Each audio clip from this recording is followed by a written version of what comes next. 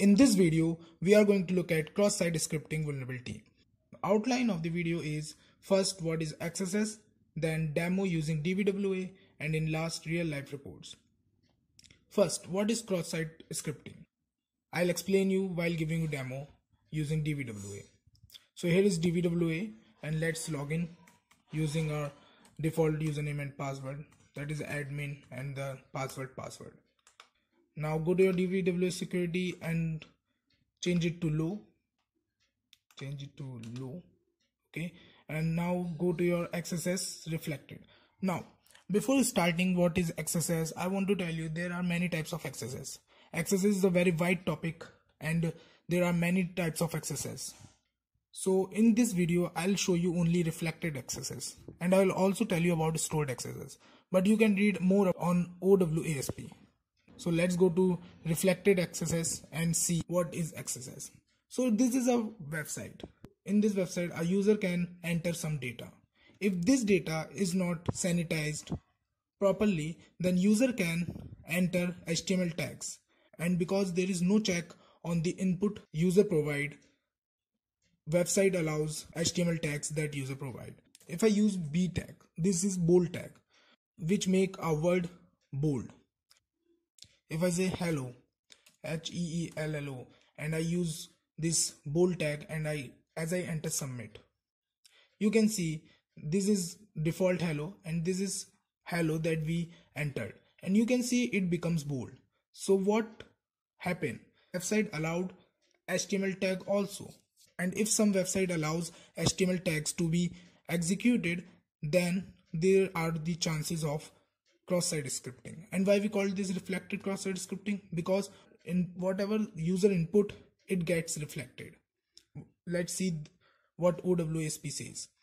So it is type of injection because attacker inject some script, in which malicious script. Okay, so a script that harms user in some way, that is malicious script, are injected into otherwise banning and trusted websites. XSS attack occur when attacker uses a web application to send malicious code, generally in the form of browser side script. Okay, we will enter JavaScript also, and that is browser side script.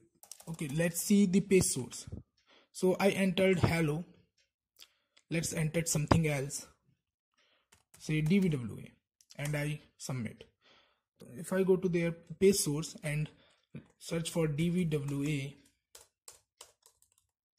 here, so this is reflected here, hello DVWA. So if I enter something in bold, that is hello, and if I go for hello here, you can see I entered this is as a whole, and website allows me to enter HTML tags. There could be a chances of XSS. Now let's try to enter a script.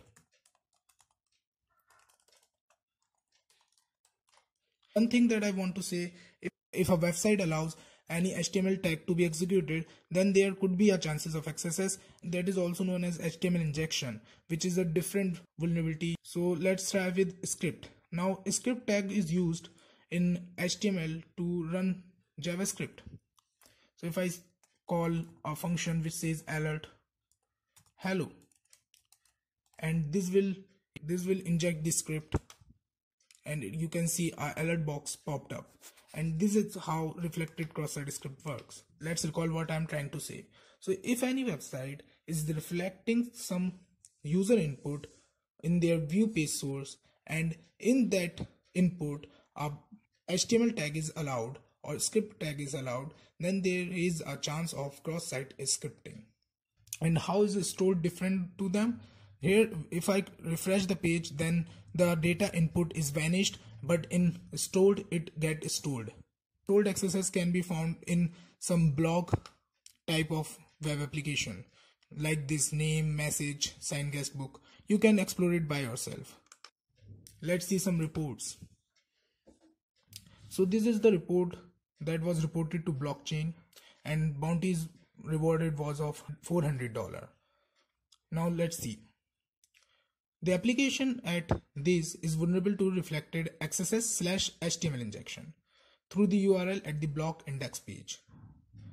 So here what is happening here, so whenever this person is typing something here after this 1160457, it is reflecting on the web page.